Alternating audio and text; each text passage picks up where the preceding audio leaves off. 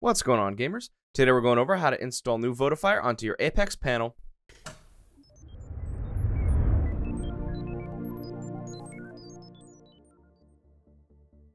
Before we get started, don't forget to like, subscribe, and ring the notification bell in order to stay updated on all of our tutorial videos. In Minecraft, playing on multiplayer servers can be a lot of fun, especially with different cosmetics and stuff like that to unlock. But sometimes you want to be more involved in the server, and you want to add a vote system. Introducing NuVotifier. NuVotifier is a plugin that'll notify the server when it receives a vote from an external website. Before we jump into it though, you first need to know that you can find any links related to this video in the description below, whether that be the blog page or the actual website in order to install the plugin below. Just go down there under useful links and you'll find it there. First, let's talk about how to download it. So first head into your Google search bar and type in NuVotifier, or click the link in the description and you'll come across the Spigot page. It should be one of the first links that appear.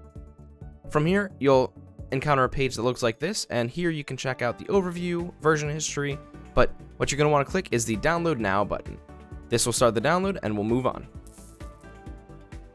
Next, let's talk about how to install it into the panel. First, you want to run a server type that accepts plugins. Paper is what we recommend, and I'll be running Paper 1.16.5. Stop your server and wait for that to get done. Then, once it's stopped, you're going to head to the left-hand side where you see FTP file access.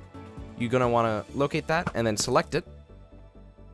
On this new page, you're going to type in your server panel password, or if you happen to have a cached password because you've been in here before, you can just click Login. From here, you want to scroll down to where you see the plugins folder. You're going to select that once you locate it. Next, you're going to click the upload button on the left-hand side. And finally, you're going to click and drag the NuVotifier plugin into your add file section in this upload area.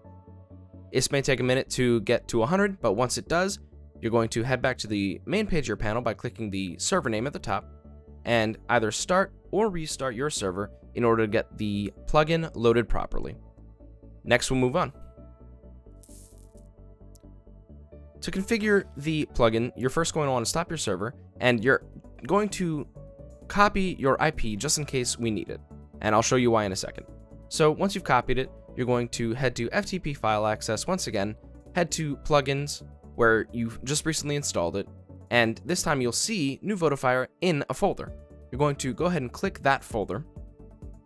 There should be a config.yml file, and you're going to go to the right hand side of that file and click edit. From here, this is the page that we're going to use the IP address. If it isn't already filled in with your IP address, then you're going to switch host to your IP address, and then the next thing that we're going to take a look at is the port. The port is essentially what the votes are sent over. You want to try picking a port that's not currently in use. Just string together 4 numbers at random, and if it works, then that's great, but continue to do that until it works. Click save once you're done, and you're going to head back to the main page of your panel once again by clicking the server name at the top and either start or restart to get any changes saved permanently. Once it's done restarting, you'll be good to go.